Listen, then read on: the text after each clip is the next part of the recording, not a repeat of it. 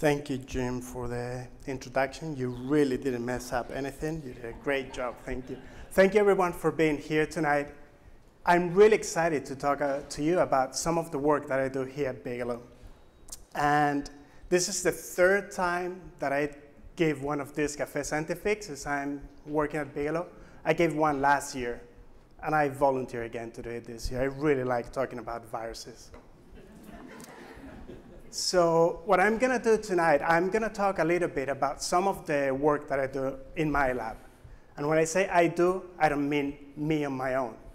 I really work with a wonderful group of collaborators. I have a wonderful research associate working in my lab, Alana Gill.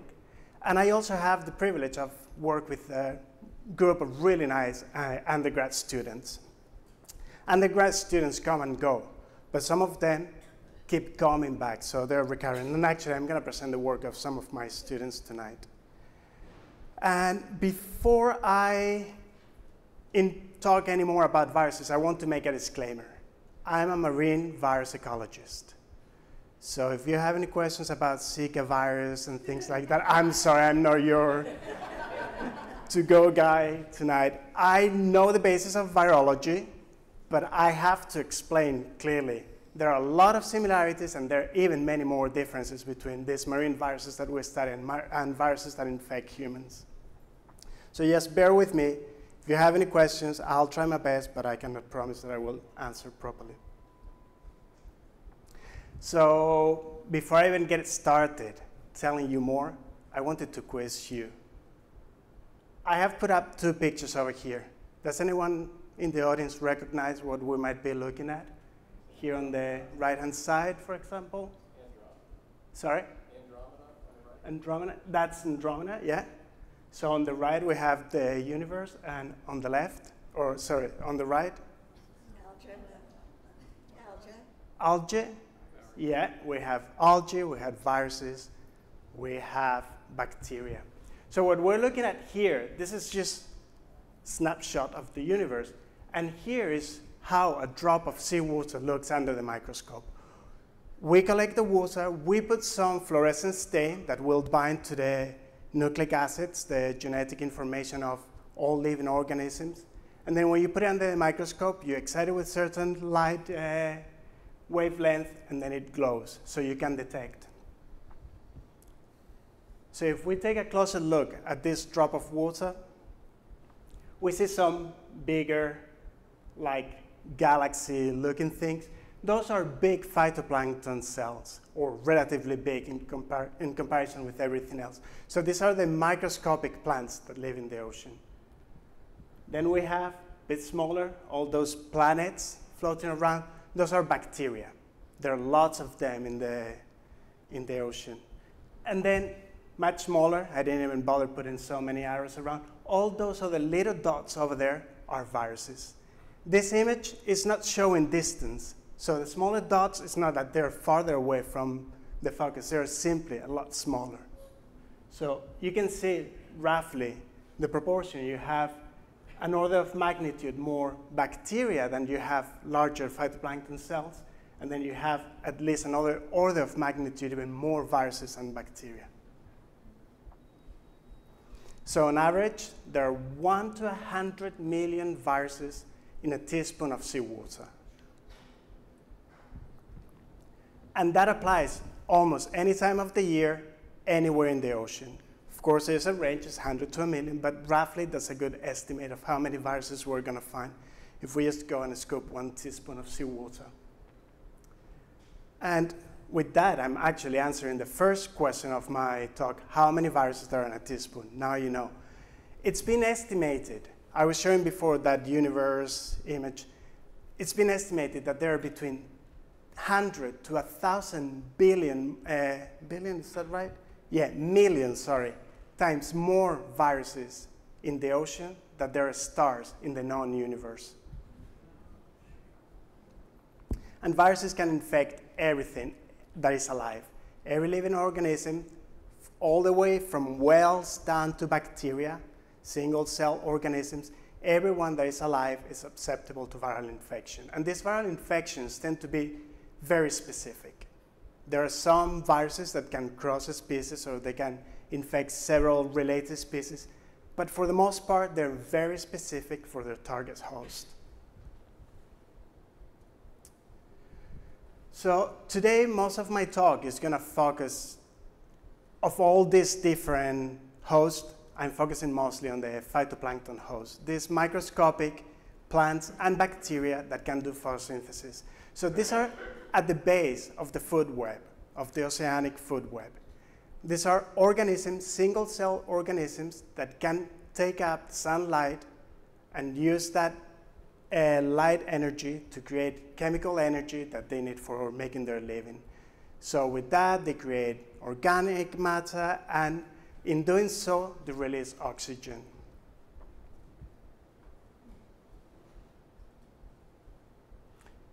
Yeah, and they do a lot more than that. I'm not going to get into all the details, everything that they do, but if you think of bacteria and phytoplankton, mostly bacteria, all together as a group, they're the best chemists on Earth. They can do basically every single chemical reaction that we know of is performed by bacteria. Not every single bacteria does everything, but as a whole, they will do all the chemical reactions that we know. And in doing so, they can transform organic nutrients into inorganic and move things around, change the form of these compounds so other organisms can benefit from them.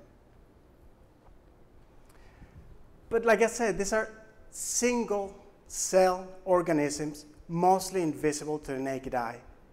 So what's the relevance? The relevance comes very appealing when we consider their global scale and distribution. What we're seeing here is two images, satellite images, pictures of the ocean. You can see around the poles mostly, and then around the continental shelves, the warmer colors, reds and greens and yellows, that's showing a higher abundance of chlorophyll. And chlorophyll is the pigment that these plants, any plant, the main pigment that they use for catching sunlight. So we can see that from satellite, and then you can estimate how much biomass, how much phytoplankton is in that water. So those colors are really large concentrations of phytoplankton. When the right conditions happen in the ocean, the right amount of light, nutrients, temperature, these organisms, this phytoplankton can grow in large amounts, and they accumulate in the ocean, and that's the result of what we see here. We call those blooms. Like I said before, every single cell, when they're producing photosynthesis, they're releasing oxygen. So if you think at the scale of those blooms that I was showing around the ocean, and every single day of the year, there's a bloom of phytoplankton happening somewhere in the ocean. So that's why, how much oxygen they produce, that half of the oxygen we breathe comes from the ocean, and it comes from phytoplankton in particular.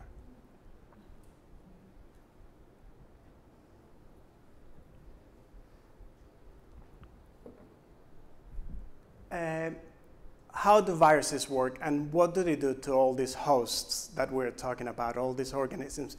Well, when a virus finds the right host, like I said before, they tend to be specific, they have a way to either get inside or somehow put their genetic information inside the host, which is what is represented here. So their DNA or RNA gets inside.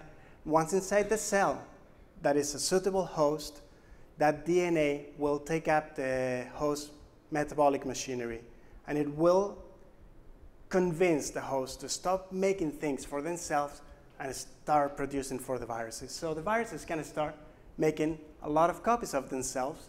They completely hijack the cell, they make copies of themselves, eventually they kill the cell, they release a lot of progeny. When I say a lot, some of these viruses are capable of producing from one single virus that infect. You can get up to 1,000 daughters or sons coming out of an infected cell. And then they go out in the ocean, and that's what we were seeing in that image that I showed at the beginning. All those free viruses floating around, waiting for the right host to be found. And in doing so, viruses are releasing all the goodies that were inside the cell. So they release organic matter, they release a lot of compounds that were inside the cell. they release nutrients that become available for others around them. And of course, in doing so, they're causing mortality, they're controlling populations. If you can think of some phytoplankton species being very efficient growers in the ocean, it could be like the weeds in your garden. Viruses are basically the weeders. They're pulling the fast growers so others can also use up the available resources around, and then you have this balanced ecosystem and equilibrium of an ecosystem.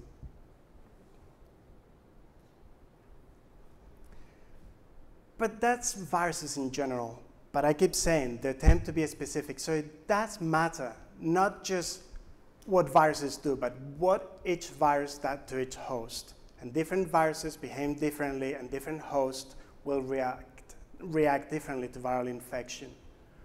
One example of an important phytoplankton is this group of phytoplankton over here, these microscopic cells. They form a chalk shell around them. They have all these little plate-looking things that are made of chalk, calcium carbonate. They cover the cells. So when they're taking CO2 from the atmosphere to their photosynthesis, they also take extra carbon to precipitate it into inorganic carbon and make that chalk. This species in particular, that's Emiliana huxleyi, which is the most abundant of all these coccolithophore species, form large blooms that we can also see from the ocean. They're very distinct because they give this milky turquoise discoloration to the woods. And this is just off the coast of Norway, where I did part of my PhD, investigating actually the viruses that infect these guys. It's been well established now that those large blooms that can take up hundreds of square kilometers in the ocean can be terminated within a few weeks to a couple of weeks by viral infection. So we grow these microscopic plants in the lab, and we can grow them in whatever volume we want. We can grow them in large densities, and we can isolate viruses that are specific from them from the marine environment. So when in the lab, we take two cultures, one of them we keep and treat it, that will be our control. And if we take another healthy culture and we add the viruses that we isolated, in a matter of a few days, this is all that is left. The algae is gone. All that we have is this whitish powder here, which is the chalk that I was talking about. And all that will sink out. And if you think, this is just a little cartoon of the cell being infected and releasing the viruses.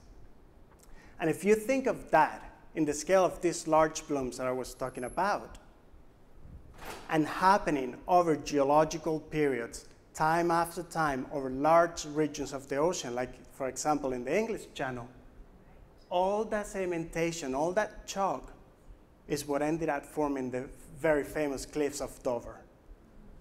So all that is chalk from this phytoplankton accumulated over years, and then sea level changing, and there you have the white cliffs.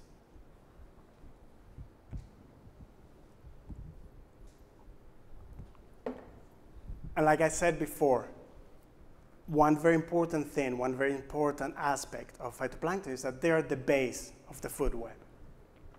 So if you think this cartoon here, we have phytoplankton. They're the primary producers. And within phytoplankton, I'm including bacteria that can photosynthesize. So you have those guys taking up inorganic nutrients from the environment, taking sunlight, making biomass, so growing, and they become food for small animals that like to eat on them. Some of these are single-cell organisms. Some others, like this little copepod, are tiny crustaceans, like 1 milliliter big. And they also become food for fish fry. But typically, they're like this avenue. These guys then will be eaten by bigger fish. So you have all that going from phytoplankton, scaling up. The bigger it's the bigger, and the bigger it's the smaller, and so on. All the way to the big predators. And then you have bacteria. Everything that dies is decomposed by bacteria, and that bacteria will release, during that decomposition will release nutrients back to fuel the growth of phytoplankton. But viral infection can shift this balance.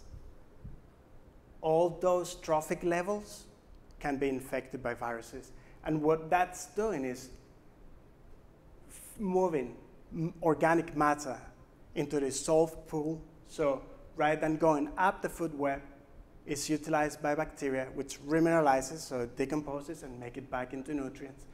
So viral infection, what we call the viral shunt, is diverting a lot of those nutrients in the ocean to maintain it within the microbial world.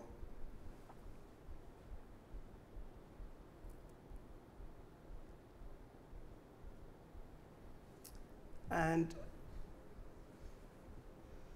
so now I'd like to move. All that I've been talking about now, it's not my own work. I've done some of the research with these species, but mostly what I'm talking is just common knowledge that we have, things that we know about viruses in the ocean, how they work, just based on evidence that we have accumulated through years of research in this topic.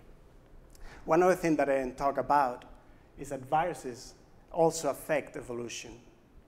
So when they go in and out hosts, they're moving genes from one host to another, from the host to the virus itself, from the virus to the host. So that pushes evolution, but it also pushes evolution in the sense that it will create this arms race for the host, the phytoplankton, the bacteria, or even other unicellular organisms to try to evade infection. So it's selecting for the fittest that will be resistant to infection. But at the same time, that's also pushing the evolution of the viruses to maintain the ability to keep infecting. And with all that, I would like to take like a couple of minutes pause here in case anyone has some questions about the basics of viral ecology in the ocean before I start talking about more the specifics of things that we have been doing in my lab. Yes, please. We had a question the other day about what the virus was exactly. Was it considered a cell or something else? Maybe. That's a very good question. The question is, what exactly is a virus? Is a virus a cell? Is a virus a living organisms or something like that? I was trying not, of course, many of you were not here last year when I gave my talks. I was trying to do different things. Yeah, that's an excellent question. Viruses per se are not living. They're not alive. A virus, it's nothing more than a package made of proteins. Sometimes they have some lipids around them, and inside there's genetic material. There are genes in the form of RNA, DNA, double or single stranded, so it comes in a lot of flavors, but it's just genetic material wrapped in a package. Now, you can think of them as a seed or a spore. They're not doing anything until they're fertilized, or in this case, until they get inside the right host, the one that they can use their machinery. And then in that moment, we talk about virus life, which could be the infected cell. Because when a virus is infecting a cell, the cell behaves different than a sister cell that is not infected. They really change their chemistry, they change their behavior, so viral infection really affects life. But yeah, that's a good question, yes. How long are these viral cells viable? Sorry, can you repeat? How long are they viable? How long the cells are viable once they get infected? It changes. There's a very big range of the infection strategy. You have what I was showing, the virus comes inside and infects. Typical for a lot of bacteria viruses, which we call phages, they're quick. Within a few hours, they start replicating, they lyse the cell, and you get thousands of them. But for some other, in these unicellular organisms, especially when we're talking about eukaryotic phytoplankton, so like cells with nucleus and everything, it's more a matter of 12 to 24 hours before the first few viruses are infected. But I'm going to be talking a little bit later, actually. That was most of the knowledge that we had from viruses was from these viruses that came, killed the cell, and released in cells. But there's also another strategy where the virus comes inside a cell and integrates its genetic material with the genetic material of the cell, and then just goes dormant. And that can last generations. Every time that a cell divides, it will replicate the genome of the virus itself. And there are some environmental triggers, and we understand some of them, we don't know all the others, that will make that strategy to revert into a lytic infection where quickly they go and release. So there's a broader road. How does the virus navigate to find the host to attach to? All that we know, because these are not alive, they don't have any motion, it's all by chance. And that's why they're like our strategies, like, you know, K strategies and R strategies. So they produce large progenies and they release to the environment, so they increase their chances of random encounter with the right host. So there are receptors on the membrane of the host and also on the capsid of the viruses. And when those receptors are right, they match, then it will be infection. And that's a bit simplistic, because sometimes it can attach, it can inject the genetic material inside and it won't replicate, because you have like something between susceptible and receptible. But yeah, so it's by chance. The number of viruses increasing in seawater? So the question is if the number of viruses are increasing in seawater. They're like the number that I gave before, 1 to 100 million. It changes. It changes geographically and it changes temporally. So there will be more viruses when there are more hosts. In the winter, in these latitudes, when there's little light, the water is cold, the conditions are not quite right for the host to accumulate in large quantities, viruses don't encounter their hosts at the same rate, so there will be less. Then you have the spring, when the phytoplankton start blooming, and then viruses will propagate faster. We have looked into the effect of climate change in viral propagation and interaction with hosts, and it doesn't seem to be any clear patterns in there. We cannot say. Certainly climate change is affecting different hosts, but it's affecting different hosts differently. There are winners and losers. So the overall number of viruses doesn't seem to be affected. In the back? A couple of related questions. So I assume that viruses don't have motility. They float about. Yeah, they don't have motility. So if there's a balance between organic phytoplankton or zooplankton and if viruses overwhelm the population dies, and there are all these viruses there with nothing to replicate, I assume they would sink down and become part of the sedimentary layers. Yep. So can you do a geological sediment sample and see a history and read the patterns of blooms of viruses and collapses of populations? So the question was, once the viruses infect the host and terminate these blooms, there are not the right hosts around anymore, so what happened to the viruses? Do they sink out of the water column? Do they accumulate in the sediments? And can we track them in the sediment column? And the answer is yes. There's been some, I'm thinking of one particular study, there are several. So viruses, when they are in the water column outside their host cells, they decay very fast. Temperature can damage them. UV light can damage them. So they tend to aggregate with organic matter particles and they sink out. When they're in the cold environment, they seem to be more resilient, they stay longer, and then sometimes you have turbulence that bring them back to a water column when the right host is in there. But there's a study from the Dead Sea, or no, that's not true, the Black Sea, where they did some coring of sediments and they went back to 7,000 years ago. And they could detect, and that was a particular study for this coccolithophore species and their viruses. They went back 7,000 years in time, and they could detect viruses that were there, and they could match them with the right host. And the interesting thing is they were able to revive some of those viruses. Actually, they remained viable when they were in the sediment at a few meters below the sea level. They're not alive. There's a lot of controversy whether you call them or not alive. I think it just becomes a little bit to semantics. Where do they come from? Where viruses come from? That's a very good question, and we don't know very well. The most supported theory about this is that viruses were always there. They probably were what gave rise to life. So in the primordial soup, that was the Earth before we know the Earth the way it is, it seems to be that they were what they call the RNA world. So there were these molecules, this genetic material, RNA type, that were able to self-replicate. They didn't have mitochondria, they have ribosomes, and still they self-replicate. So one theory is that that is what eventually gave rise to viruses. Another theory is that cells started to become parasitic of others, and by becoming parasitic, they didn't need to keep carrying their own metabolic machinery. So through evolution, they lost all that, and then they just became dependent on other cells. But it's not very clear.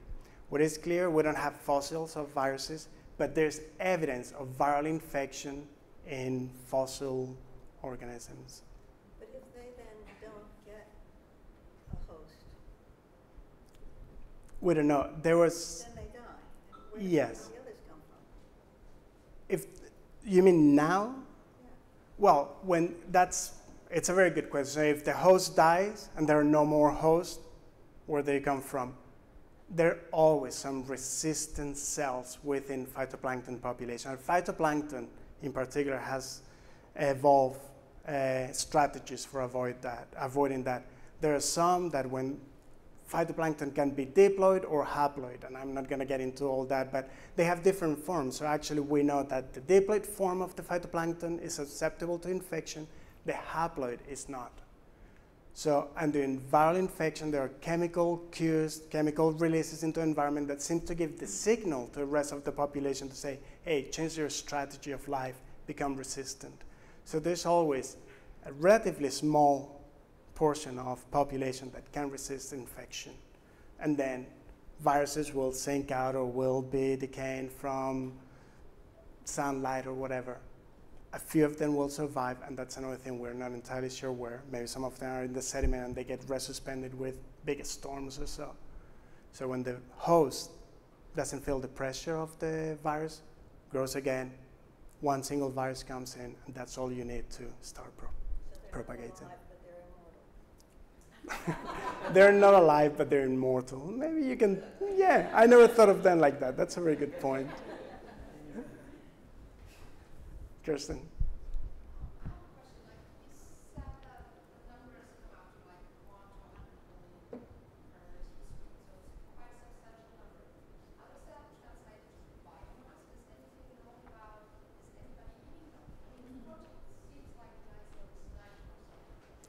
So the question is, there are so many viruses, how much biomass, how much they weigh in total? And if there is so much, is someone benefiting from them? Is someone eating them?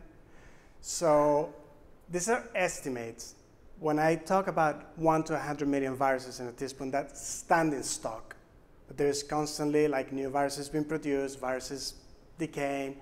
But that's, so if you could at one time point gather all those viruses, we know how big a virus is, we know the average, different viruses come in different sizes, but you can get an average. This is all mathematical estimates. If you could gather all of them at one time point, they would weigh as much as 50 million blue whales. That's the estimate. If you could line them one after another, you could get far as 10 galaxies or something like that. There are a lot of them, and there's a lot of biomass. And indeed, there are some organisms out there that can benefit from eating them directly. These guys are full of phosphorus, nitrogen. It's nucleic acid, that's phosphorus and nitrogen, that's the nutrients that we give to plants and everything. Some of them have lipids around them, so fats that are very nutritional. We know there are virovores, so those that feed on viruses. It's not very well understood who exactly they are. And it's funny, I have a project where we're trying to investigate that precisely. We're feeding viruses to a microbial community that we isolated from down our dock. And we're just putting them there, giving them time, and then we're sampling throughout time to see how many viruses disappear. We're labeling the viruses with radioactive, non-radioactive isotopes, stable isotopes, so we can trace them back into their hosts.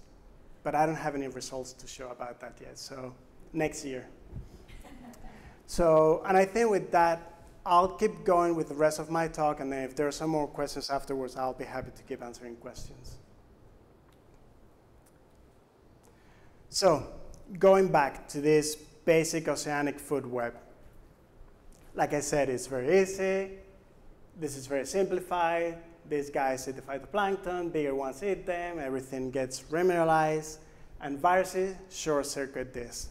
But it's not that simple. We in the lab are investigating. This is just a picture of one of those blooms of phytoplankton that I was showing before. And I just put there like a little cell cartoon with the viruses.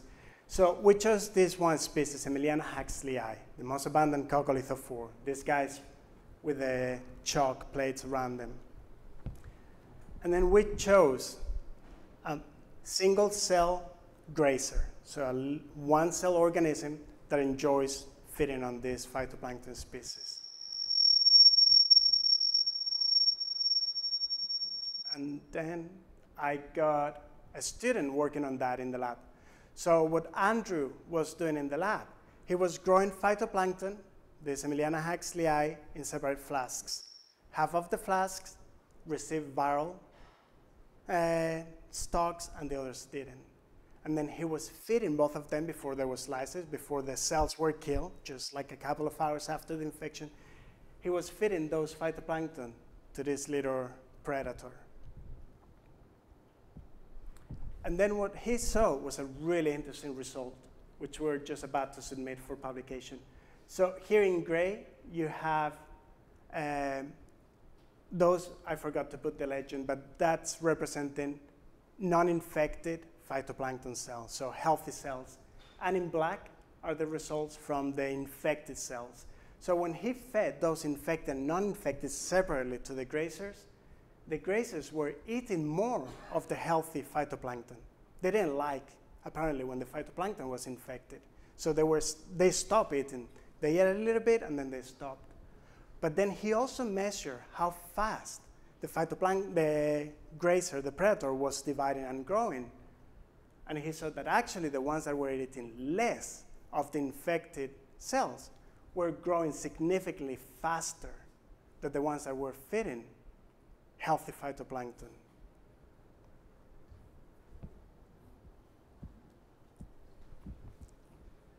So this time, viruses were not diverting all the organic matter, all the nutrients to the microbial loop, but they were actually making more of the intermediate step that then becomes food for the larger ones. So in this time, viruses seems to be pushing the food web in a different direction. And that is before the cells were lysed. So the grazers could tell apart and could benefit from that. We haven't managed to pinpoint what's the mechanism behind. We know that during infection, the cells are chemically very distinct from non-infected cells. We know it changes the composition of their fatty acids, their oils. So it seems like it creates oils with shorter, during infection, the oils in the cells become shorter chain, so they're probably easier to digest by the predator, so they can benefit more. It's like cells, if you will, is half digested for them. So when they feed on less of those, give them better growth. And then, of course, there's less energy consumption going around eating. You eat a little bit, you feel satisfied, you divide fast. If you imagine that happening in one of these huge blooms, where you have, at one time point of the bloom, most of the cells being infected, that's a wonderful food source for these little creatures out there. So the implications can be really large. We need to wrap this up a little bit and then start using mathematics and modeling to really try to figure out the extent. One caveat is, this is just one phytoplankton species, one virus, one predator. We don't know how generalized that is in the environment. That would be the next step. See, is this a common thing that happens in the ocean, or is it not? And another thing, if you see here, I was showing like experiment 2, 3, 4, and experiment 1, he only managed to measure the grazing rate, but not the growth rate. So Andrew repeated this over and over, independent experiments, to confirm that what he was measuring was not the exception, but the norm. So he did a very thorough job on that.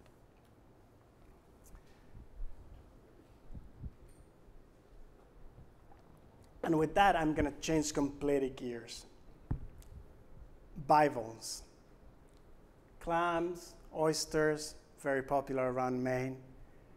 So bivalves in general, they are very important from an environmental and ecological point of view. They are filter feeders, so when they're feeding filtering water, they're removing nitrogen and particulate compounds from the water, so they improve the quality of the water. They can also grow in large masses, forming reefs that support, they become the niche, the environment for other organisms. And of course, we feed on them. They're supporting a very big economy, coastal economy, not only in Maine, but throughout the world. But in Maine in particular is an important one.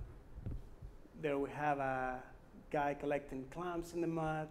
This is an oyster farm.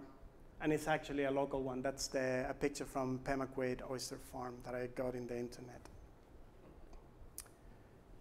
So the other thing is this project that I'm going to talk about is also kind of new, and that's what I thought it was interesting to talk. It's very fresh. So I don't have all the results out there yet, but again, the implications, I think they can be very strong.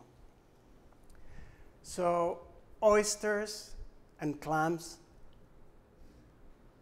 they're suffering from overfishing. They also get infected, in particular oysters, the Pacific oyster, which is not the one that we have here, can be infected by a herpes virus, but that's not the virus that I'm interested in. And then oysters and clams can also be infected by two types of protozoan parasites. Protozoan parasites are like pro-animals, before-animal, like little heterotrophic organisms, single-cell organisms that they feed on others. They don't produce their own organic matter. And in particular, here, Jose Antonio, my collaborator, and I on this project are interested in this one parasite called Perkinsus species, which is causative of what we know as dermodisease. So dermodisease is this disease that oysters get.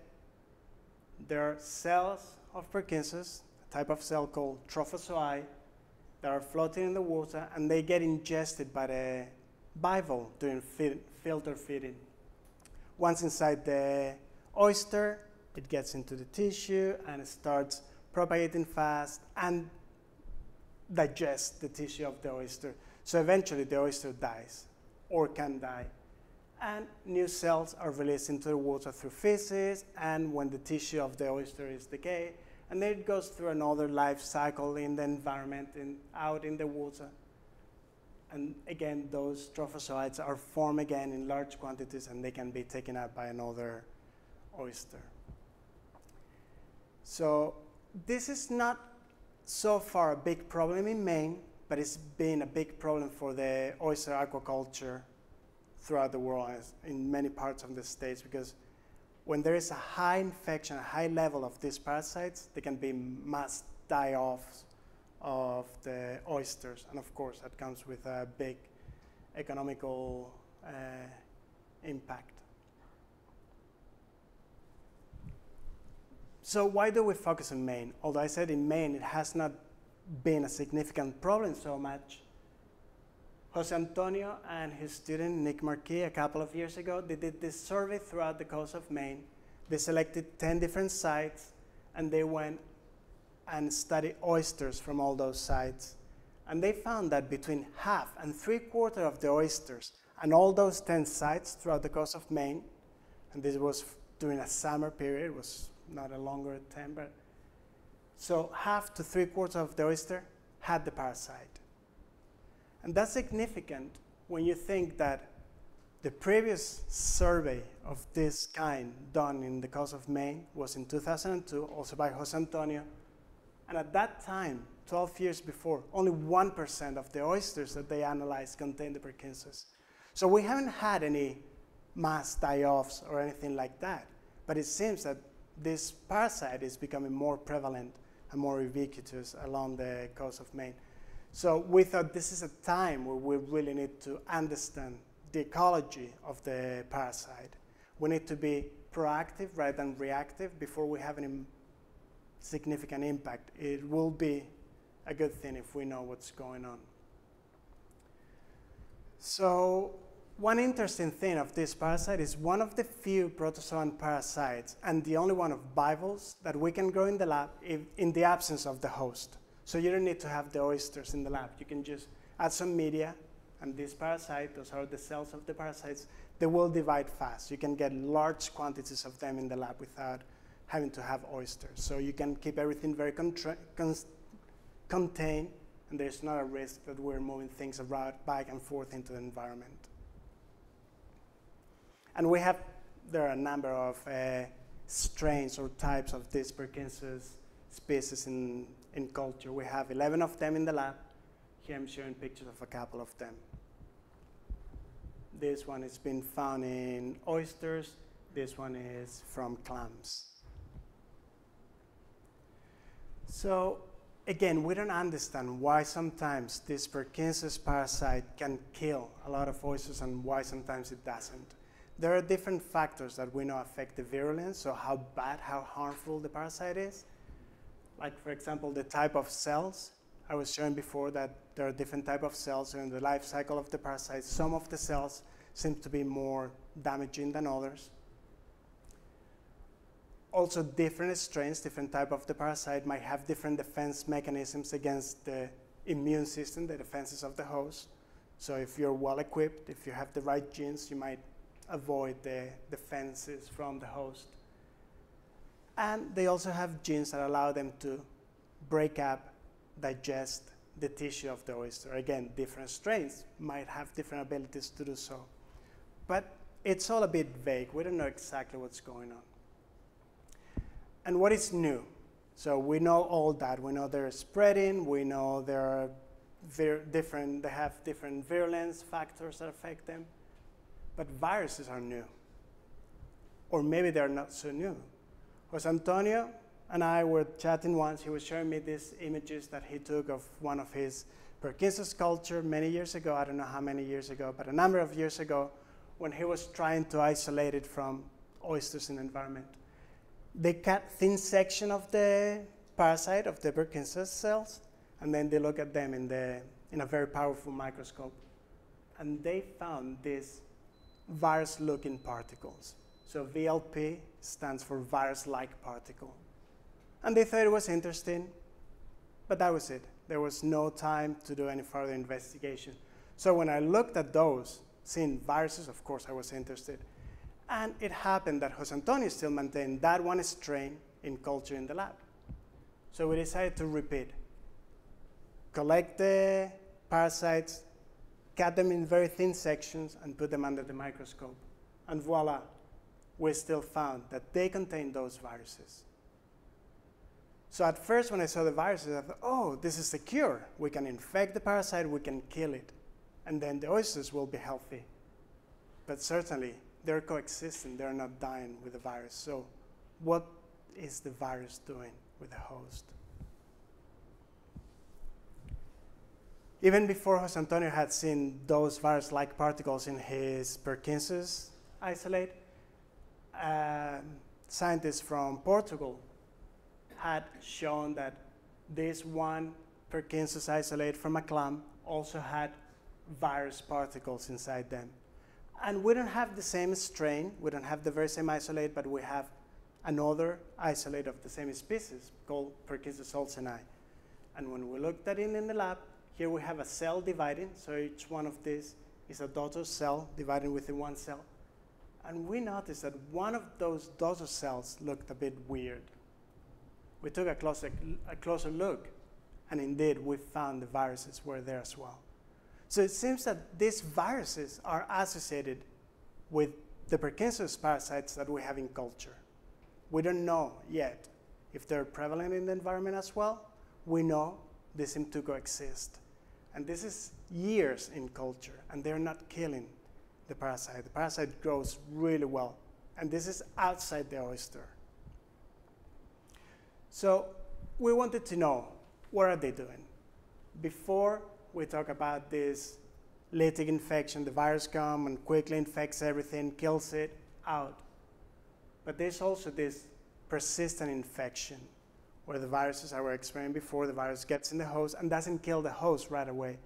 So it can either put its genomic material, represented here by red, into the genomic material of the cell, or it just produces a few viruses at a time, but slowly, so the host can still keep dividing. So that's persistent, but that doesn't mean that it's silent infection. Like I said before, during infection, cells behave differently. It changes the behavior and the metabolism and the chemistry of the infected cells. So what is the relevance of these viruses in Parkinson's? We still don't know, but we really wonder. It happened that there are similar protozoan parasites, closely related. They don't infect oysters, they infect humans. Trichomonas, which is a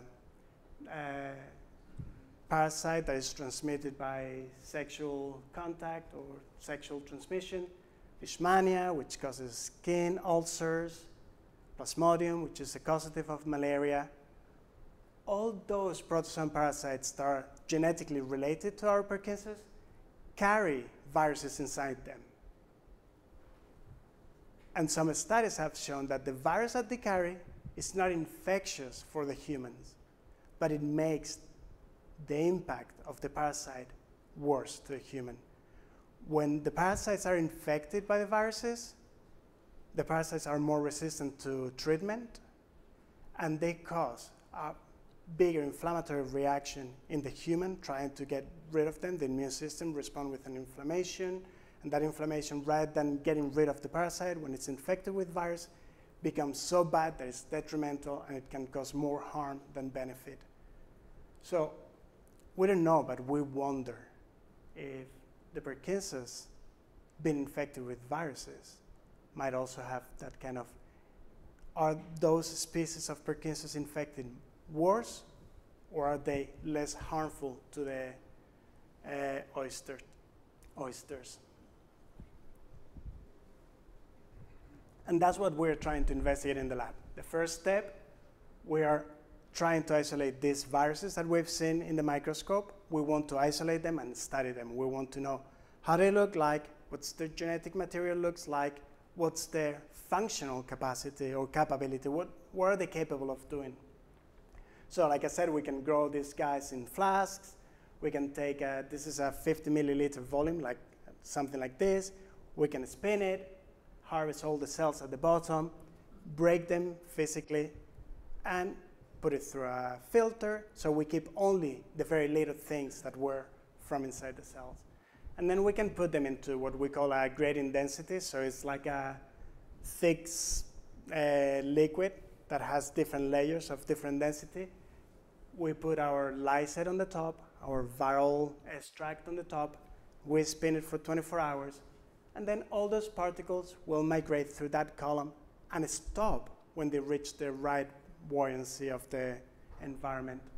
And then we can go with a needle and separate all those bands. And that's what we have done. We are sending these samples for sequencing. We will get soon some information about their genetic makeup. So far what we know, or we think we know, I always get cautious when I say we know until we really have final proofs. They appear to be viral, RNA viruses. So they seem to have RNA instead of DNA inside them, which is not uncommon, that's very common. But that's as far as what we know. So in the future, we're going to get these viruses. We have taken some of those bands in there to analyze them again under a very powerful microscope to really verify that what we're seeing is the viruses. We're going to start testing other Parkinson's species that we have in the lab that might not contain the virus to see if we can propagate the virus in them. And that way, we can bring it in the lab in a very secure environment and start investigating how they interact. And of course, the ultimate potential that we're looking for is either to be able to design new therapies or management strategies. Again, are the Parkinson's in Maine not infected by the viruses, and that's why they're not killing all the oysters around there? That will also tell us, if we know what the effect of viruses is, it will help us informing like how we prevent moving certain things around. Or if they're beneficial to the oysters, can we introduce them into the environment so they protect our oysters? One way or another, it's to be determined, but ultimately, one way or another, we're hoping to understand better the impact of the virus on the parasite and how that will benefit or damage the oysters. And for the same thing, the clams.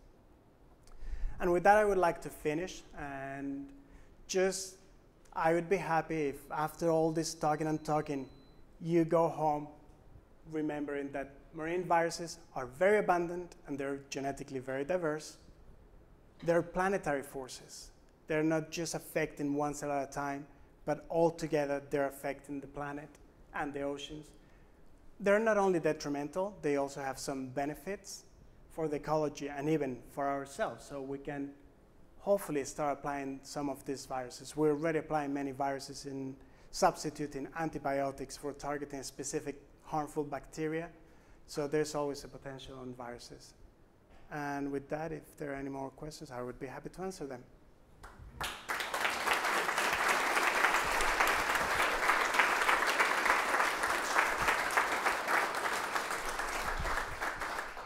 Before we take questions, I'm just going to make two quick announcements. Next week, another talk by Nicole Price is Seafood Secure, and the other I'm supposed to mention, which I should have mentioned earlier, was Friday, 3 o'clock. We have a tour of the facilities. You can RSVP 3 to 4:30.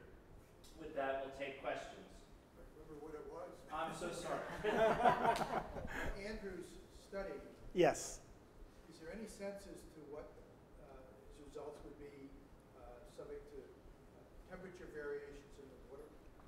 So the question is, that study that I was showing from Andrew, where he was feeding the littoral predators, infected and uninfected hosts, how is that going to change if the temperature of the water is increasing? We haven't got that far. So like I said, at the moment we know that's happening in the lab. We would have to investigate it under more environmentally relevant conditions. We grow our organisms under the same light or mimicking the light and temperature and nutrient conditions that they would find in the environment. But another thing that is very important is to see if you offer a mixture of food to the predator, will they then go and choose? Because in the environment, there are many things happening together. So, yeah.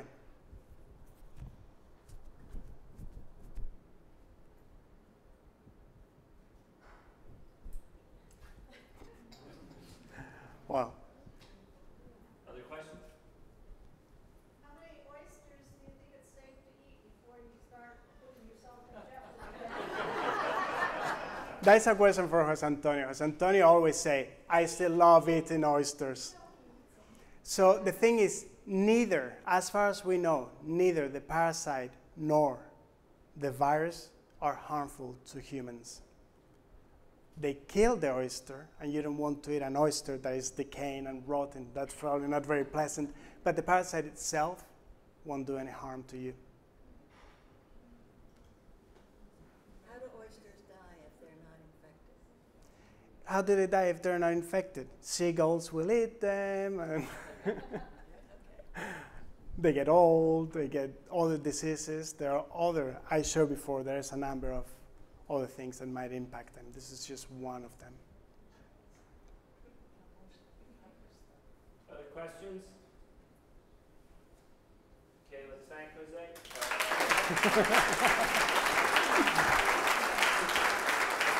Jose.